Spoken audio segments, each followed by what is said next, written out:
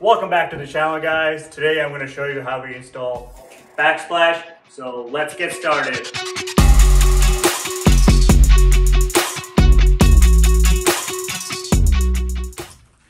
Alright guys, so this is a small job, but a very tricky job because we have a bunch of outlets that we have to cut around.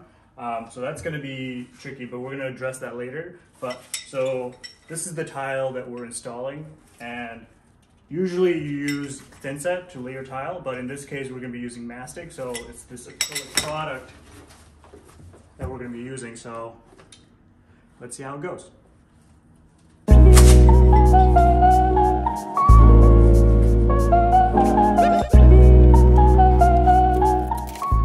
Installing Backsplash is a perfect project for an avid DIYer, avid being the key word there.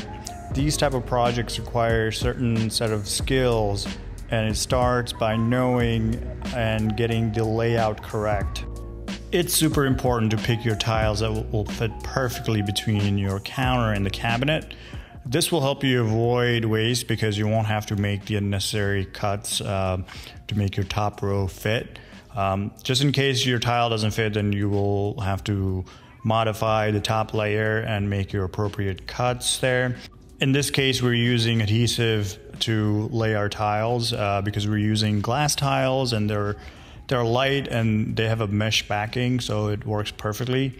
But there are several different types of adhesive or thin sets available, so make sure you do your research before tackling a project like this.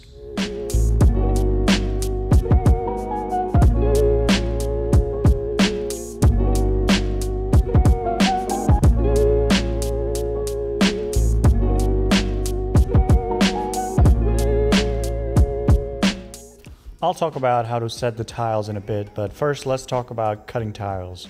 In this case, we're using glass tiles, so I'm using a rigid tabletop wet saw. This saw is perfect for small jobs like this. The key to cutting glass tile on a wet saw is to go super slow. If you forcefully push the tile through the saw, then it will chip on you. So cut slow or use a sacrificial piece behind your tile to avoid chipping.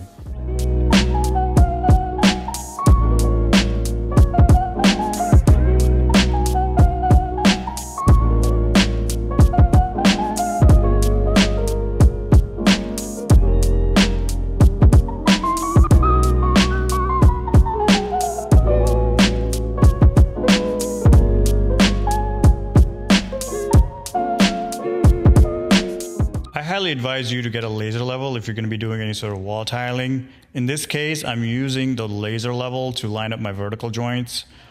This takes the guesswork out of tiling and allows you to work efficiently and faster. As always, I will leave links to all my products that I use in the description below. And please subscribe if you like this video. It allows me to put out more high quality content. And if you already subscribed, thank you.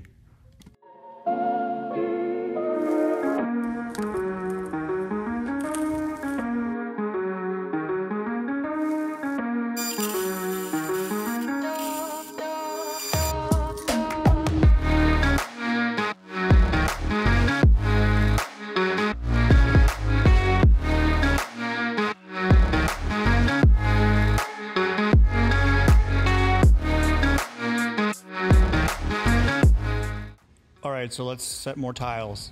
Setting the tile is simple. You use the flat side of the 3/16 trowel to spread your adhesive, and then you use the notch side to directionally trowel the adhesive. And then you simply just pick up your tile and set it on the wall. You can use spacers to keep a gap between your counter and the tile. And this gap can be filled in later with caulk. This will create a small gap that allows for expansion or movement between the countertop and the backsplash. Once you set your tile, you can use the float to gently press the tile in to make sure it's perfectly set. And that's it. Then you repeat the same process over and over.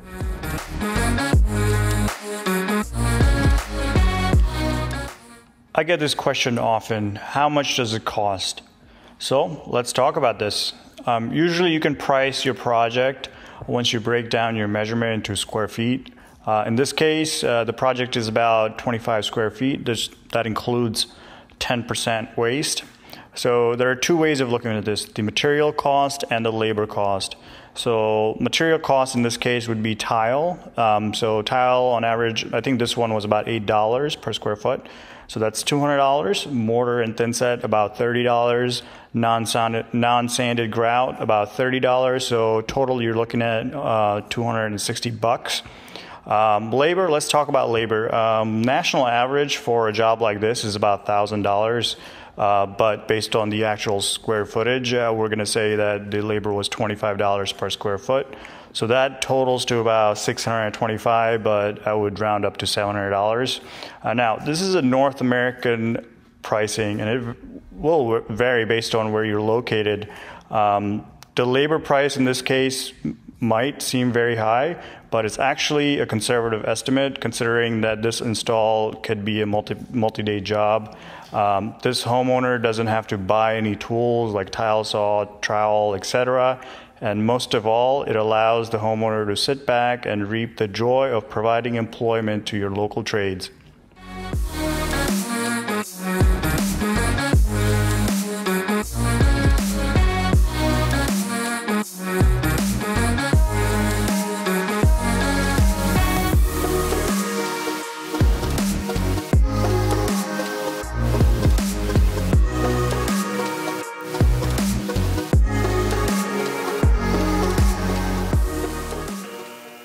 I always save the complicated cuts for last so I can spend more time on them and get them right on the first shot. Now you've seen me do several notch cuts already, and they're pretty simple. You just mark on the tile and then cut on the line. However, the U notch cut is a little complex because it requires you to remove material in the middle of the tile. You can easily do this by making several relief cuts and then carefully flattening out the middle by holding the tile right on the blade. Now be careful when doing this. Just make sure you hold the tile carefully and always wear your safety glasses and ear protection when using power tools.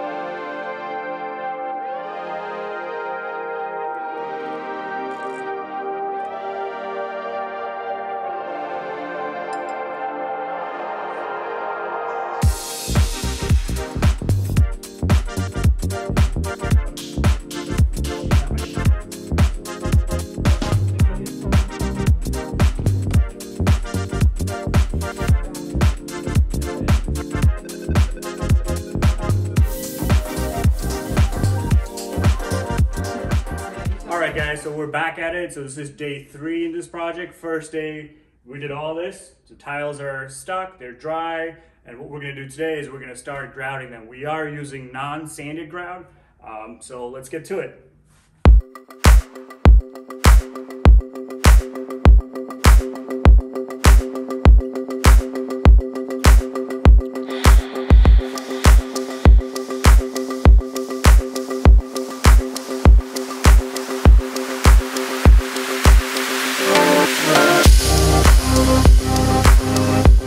Grouting the tile is super simple and it's kind of fun. Just take the non-sanded grout and smear it all over the tiles, and then take your grout float and push it in between the tiles.